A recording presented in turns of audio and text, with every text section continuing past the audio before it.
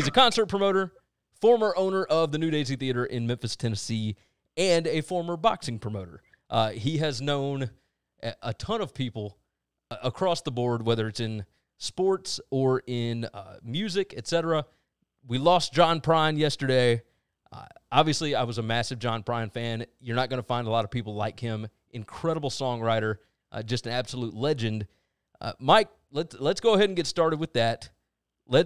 Do you have any memories? I know you were talking to me last night. We were texting back and forth. I was out on the back porch, smoking a cigar, drinking some Johnny Walker, and listening to old John Prine records. You said that you had a memory from, 1991 when he played for you. Oh, yeah. I did John Prine a couple of times. But 1991, I want to say it was the first time we did him at the New Daisy. And it was actually, I broke my own rule and booked somebody I liked instead of using the old way of you book what's popular. And, with John Prine, who knew? It was a huge deal. It was a huge night for me, but it was a big thrill to have him play my place. But it was a Sunday night, and I used to do a monthly boxing show on first Tuesday of every month, and I had a show that Tuesday with boxing, and I had the former super middleweight champion Donnie Lalonde was fighting the main event. He'd gotten beat earlier in the year by Sugar Ray Leonard, which was kind of I don't know if you've ever witnessed that fight, but he got hit in the throat, and that was pretty painful. Oh, I can imagine. And at any rate, he couldn't finish the fight, even though Lalonde's a much better fighter than what he showed.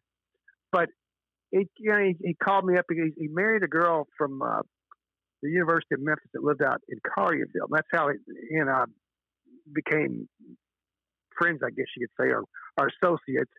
And he was needing to have a couple of fights, tune-up fights, before he had a chance to fight for a title.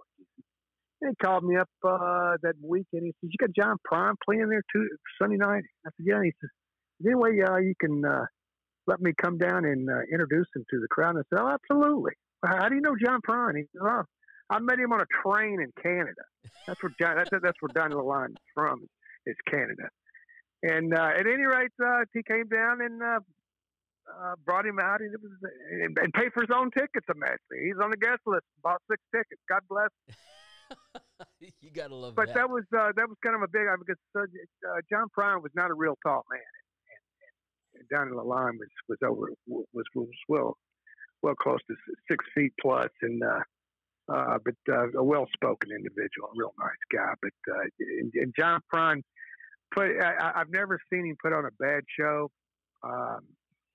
The rumor mill had it in the last 6 months that he'd been sick. I was fortunate enough to see him in Somerset, Kentucky, at a festival 2 years ago in my girl's hometown. They do this thing in July called the Masters Musician Festival, and it's over and dated with a bunch of regional acts that I've never heard of, and it's one of the finest festivals I've ever been to. I go to it. I try to go to it every year. I haven't been able to the last couple of years, taking care of my mom, but that was the last one I went to, and Prine put on. He had a full band with him, and he put on one hell of a show. And I feel very fortunate. I got to see that one that time. He always has put on a really interesting show. He's an incredible storyteller. I only saw him once. Let me tell you something. He's an interesting guy. I remember before sound check, my son was about, I guess he was 4 or 5.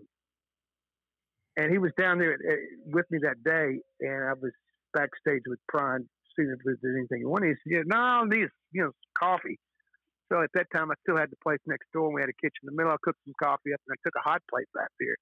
And I plugged the hot plate in, and of course, the power went out. And Mikey, in all of his grand wisdom, he says, "I told you, you do a show on Sunday, you made God mad, and he kills your power."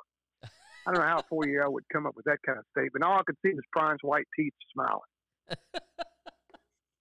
Yeah, I can see it.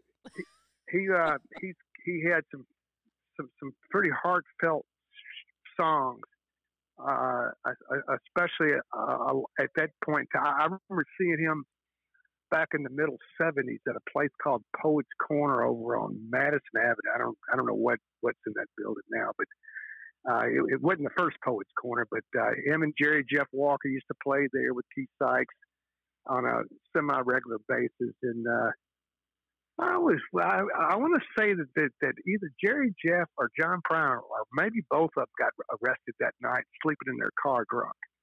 I could 100% see it.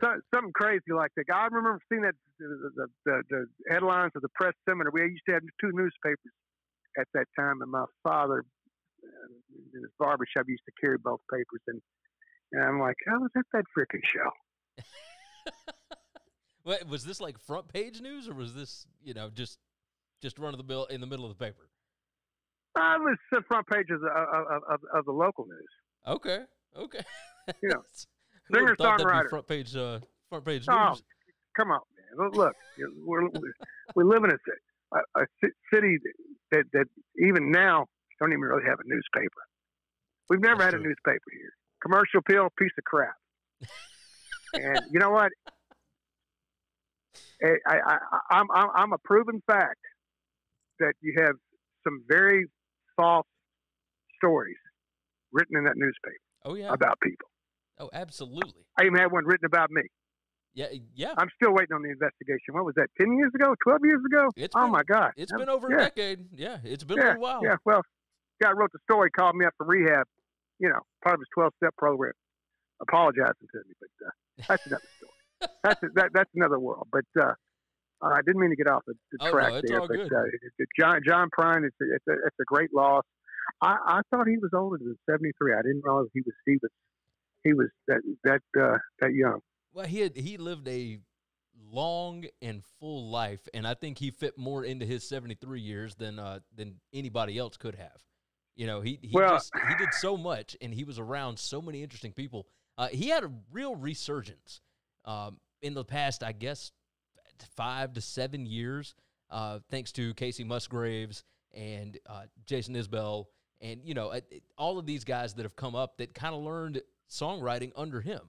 I went and wrote with Zach Myers. You can talk about people like Todd Snyder, who used to tour with him. Paul Thorne has toured with John Prine. Keith Sykes has toured with John Prine. There's so many regional musicians that learned their trade and their craft from watching him. Oh yeah, and it's pretty. It's so enjoyable to just listen to his songs because they are so real and he doesn't hide anything.